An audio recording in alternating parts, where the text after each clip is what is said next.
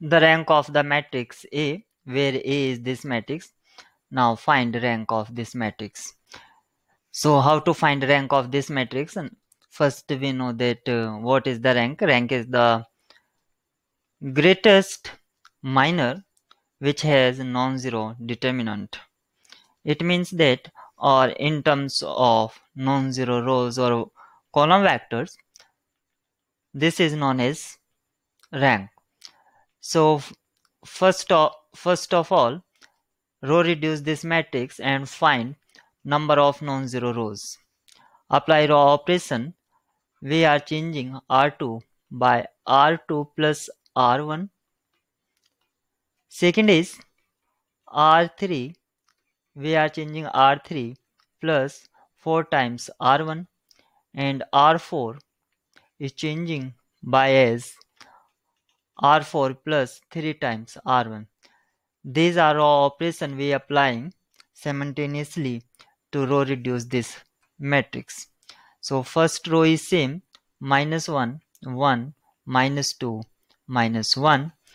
Second row is 0, 0, again 0 and 0. Third row is 0, 0, minus 2 because of minus 8, so minus 4, and this one become minus 2. This is 0, 0, 3, 2 is 6, so minus 2 and minus 1.